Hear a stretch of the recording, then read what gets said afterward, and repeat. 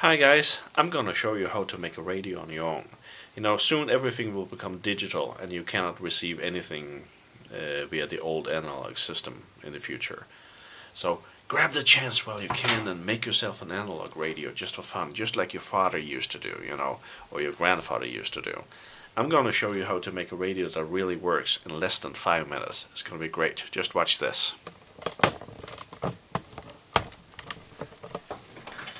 Alright, what you're gonna need is a LM741 operational amplifier.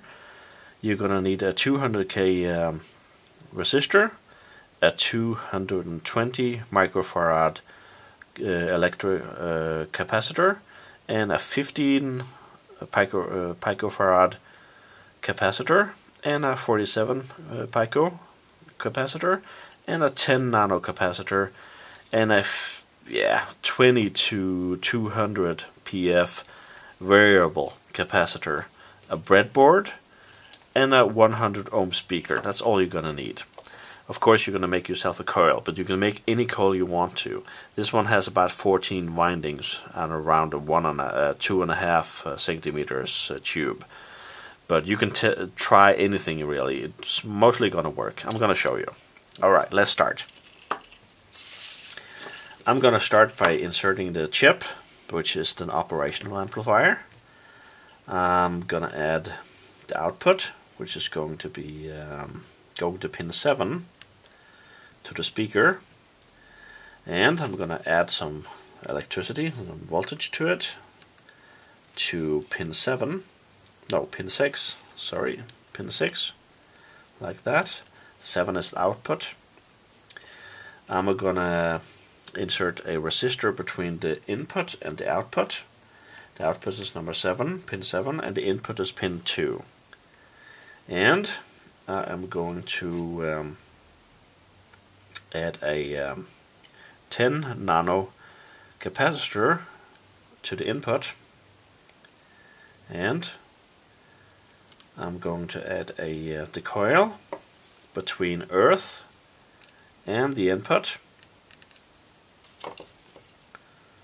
Earth is number 4, pin number 4 on the LM741 chip, and I'm going to add a 15 PF to the antenna, as you can see here, and an additional 47 PF going directly to earth in order to make it a little bit more selective. So I'm going to earth that one, just to make it a little bit more selective. You'll hear why later on. Alright, I'm gonna add an antenna to the outer reach of the 15 picofarad, and I'm gonna add the electricity now. I'm giving it 9 volt minus, and I'm adding this one, the other part of the coil. I am adding to I don't have to do that now, I've already done that. That's because I have a 3-part coil. And that really, and I have to add the capacitor, the variable capacitor, in order to adjust the different frequency I want to receive. So I add that one between the earth and the antenna and the coil. The last thing I want to do now is to add the 100 ohm speaker. I'm going to add that to the output. The red one goes to the plus output of the electrolytic capacitor, and the other one to the earth. Now I'm going to add the final voltage, and it should work. Alright. Let's see if you can receive any stations. Alright, let's see what's wrong. It doesn't do anything. What am I missing here? It's all here. Oh yeah, I'm missing the final earth. Right. It's less than 5 minutes anyway, so here you go. There you go. That's the last earth.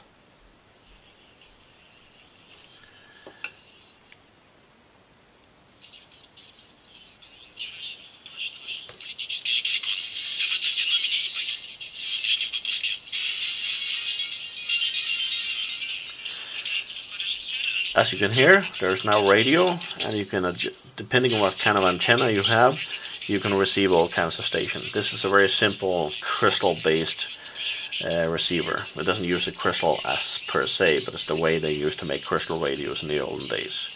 I'm just using an operational amplifier to make it a little bit easier.